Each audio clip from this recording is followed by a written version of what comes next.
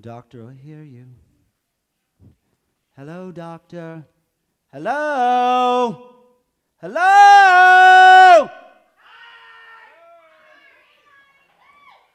I think he's fallen asleep. It might be because he hit his head on the desk like Chicago.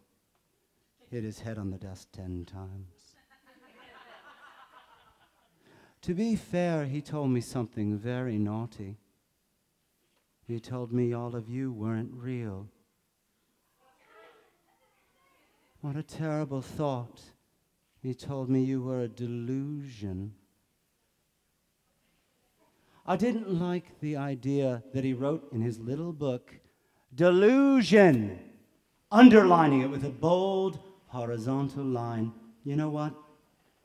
Horizontal lines are boring! Could have been wavy, could have been striped, could have been dotted, could have been dashed, could have been anything at all. Anything at all. So now I'm left with a choice. A choice all of you lovelies have to help me make. Do I scratch about on the desk, find the pill, and get all better and sit in this room alone? Or perhaps I skip the pills for just one night and spend the evening with all of you.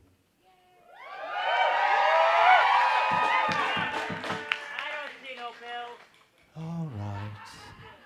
I warn you, it might get a little crazy. Anyone have a heart problem?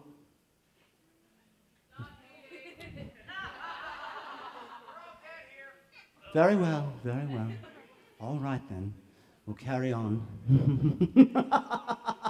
It's going to be so wonderful. I'm going to let you into my mind.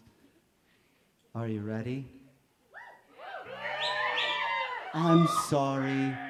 Lovelies, are you ready? Then welcome to the spooky stage.